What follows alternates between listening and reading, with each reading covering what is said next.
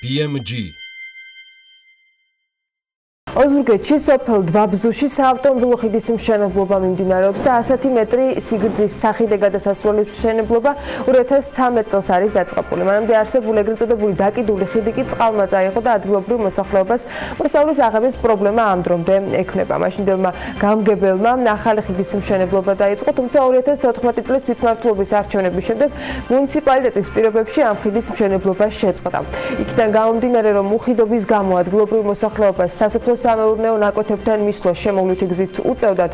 2017 წლის თვითმმართველობის არჩევნების შემდეგ უკვე არჩეული მერი ხიდის მშენებლობას განაგრძობს და სამშენებლო სამუშაოებს კომპანია ხიდმშენი ასრულებს.